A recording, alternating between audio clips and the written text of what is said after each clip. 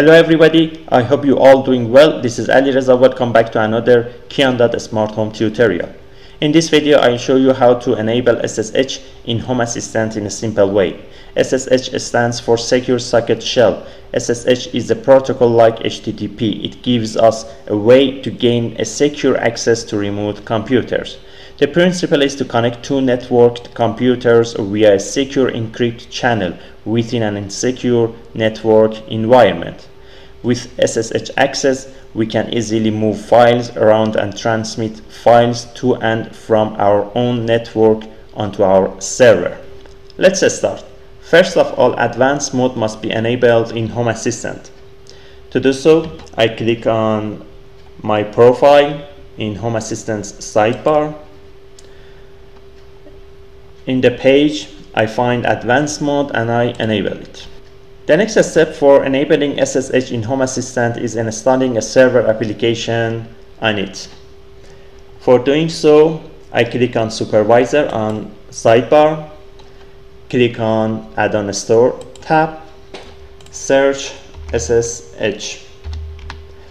Then select Terminal and SSH add-on, click on Install.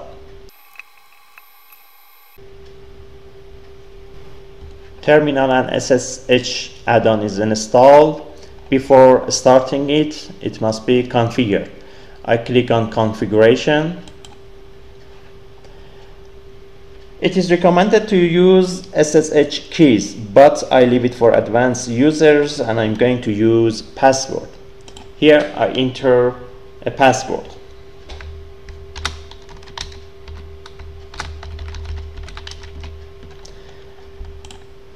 Click on Save.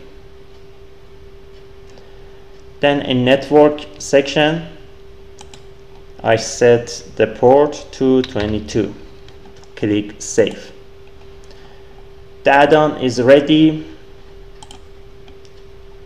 and I click on Start.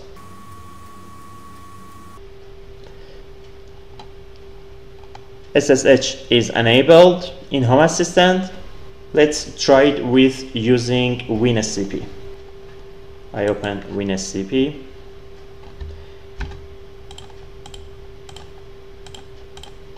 In hostname, I enter the IP of my Home Assistant. Username is root by default, and the password is the one we entered in configuration of the add-on.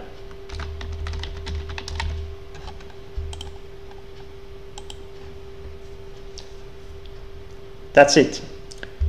Thank you for watching. If you like this video, give it a thumbs up and don't forget to subscribe if you haven't done it already. I will see you in the next video.